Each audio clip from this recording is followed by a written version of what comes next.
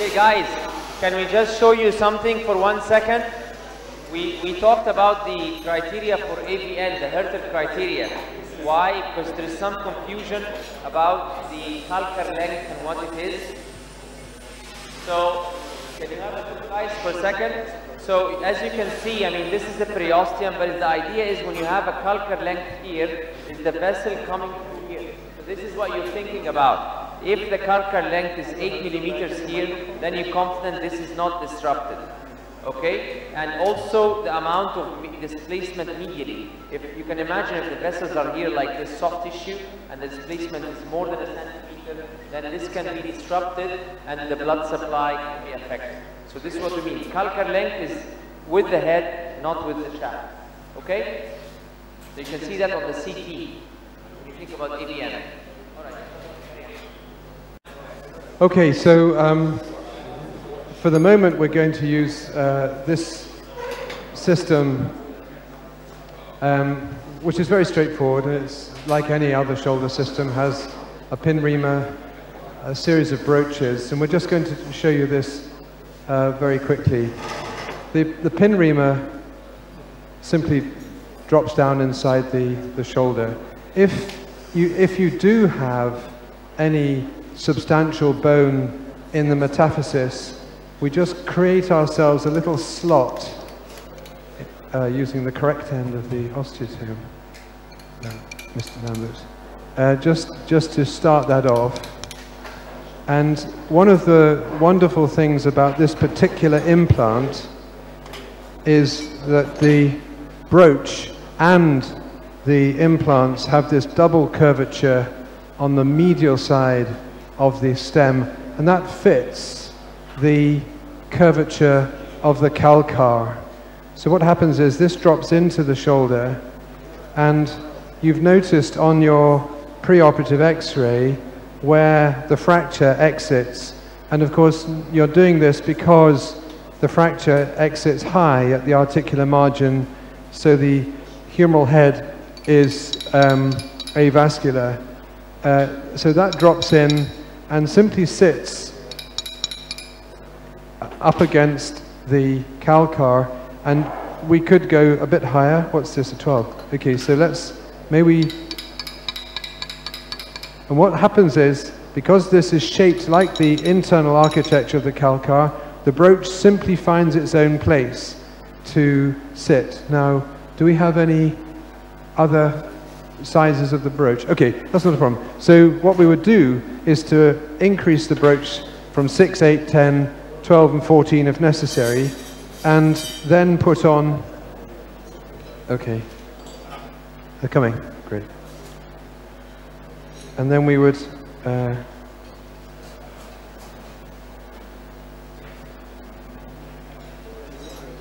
thank you very much indeed. 10, okay. So here we go, 10, and that then sets nicely down and goes down inside. In an osteopenic or osteoporotic, 12 would be great, yes please. We would expect that to accept quite a big stem, and there's the 12 going in. And I'm just going to tap it, because all it does is to find its own place, and so I don't worry about 20 or 30 degrees. This now is a stem that is meant for this person. All right, so what we've then got is this brooch telling us how high the articular edge will be. This is the edge of the Greatertuberosity. So you can check this, whether this brooch is in too high or too low, by taking the Greatertuberosity, here it is, putting it back where it was broken from, and just seeing if the footprint is anywhere close to the shoulder of the implant. And you can see here that actually it matches really quite well. So this brooch looks like it's in about as far as it needs to be. Well, we can check that again by two ways. Have we got a little measure? Yes, we do usually. A measure, like a ruler. On the scalpel handle. Yeah, thank you. Well done. If we have a little ruler on the scalpel handle, from the footprint region, the highest part of the footprint region, to the apex of the fracture, measures in here by eye, let's say 3.5 centimeters. And if we measure from the apex here to where 3.5 comes out, it's here. So once again, that's a secondary check. That looks about right, where those two lines bisect. And then the last thing is that we've got the pectoralis major tendon coming in roughly wherever that is, it's disappeared to, somewhere in here. There it is. So there's the, oh no, that's not the pec, it's under here. My poor old pec is here, there you go.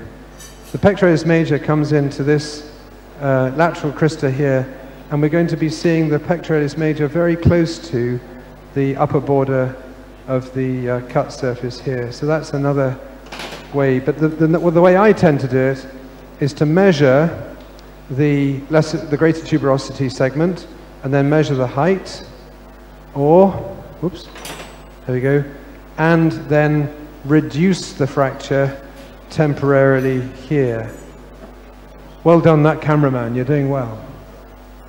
Okay, so now this comes out, and the stem, which I put down somewhere, goes in. Where did I put the stem? Oh, here it is. Thank you very much. So in this particular implant, we've got an applicator here. And this is always, for me, the most frustrating bit of this.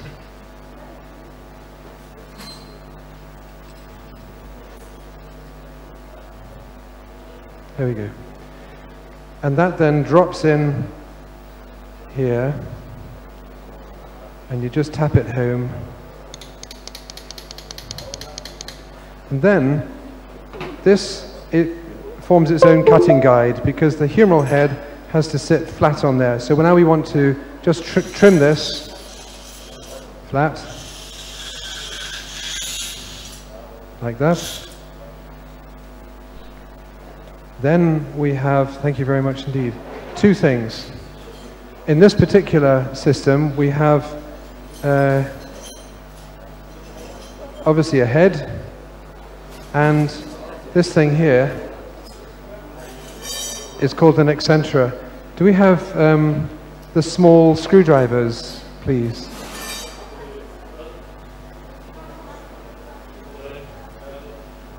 Thank you very much indeed. So this is the neat bit. This is the neat bit. So here's an eccentra, and you can see right at the top here the letter A and a laser marker. That's the neutral position, and for fractures that's what we choose. So we put this in here like that, and we choose A as our position, and then tighten that up.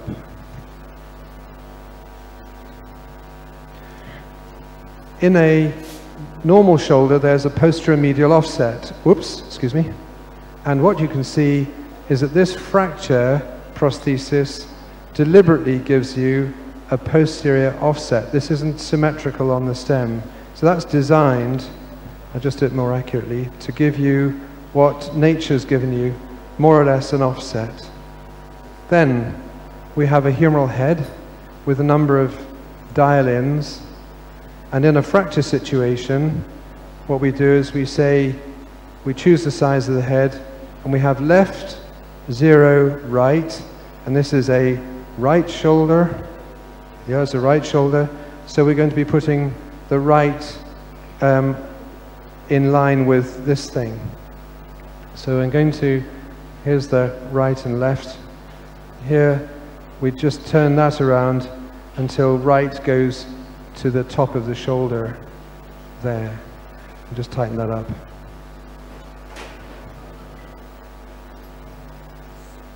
Now, that then creates an implant that has a nice calcar runoff. It has cover to the metaphysis at the back. It's slightly smaller than the native head, but what it does is to give you an implant trial against which you can now reduce the fracture. So now we bring the fracture in, and then this bit has to sit underneath that humeral head.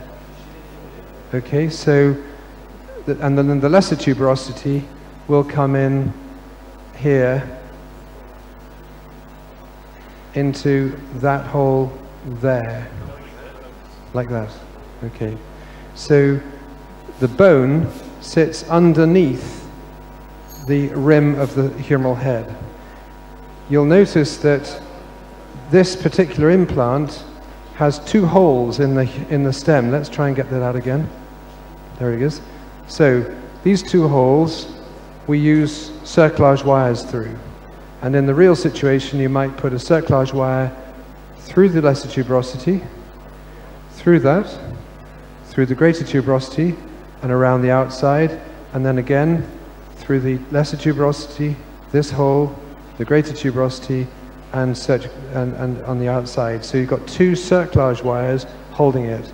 And as Martin said yesterday in the talk, the cerclage wire fixation technique in the laboratory is much the best way of securing the lesser tuberosity and the greater tuberosity to the shaft, rather better than all the figure of eights that Pascal Boileau and the Lyonnais team recommend. So this implant builds your fracture to it very successfully. I hope that that's demonstrated. The most important things that perhaps take away from this, not just the implant, but measuring the height of that fragment from the footprint of the greater tuberosity supraspinatus junction to the apex of the fragment tells you how high the shoulder of the implant has to be above the fracture line. And that's probably the most accurate way of doing this. In terms of orientation, in retrotorsion, this implant gives it to us because the shape of the calcar fits the shape of the calcar.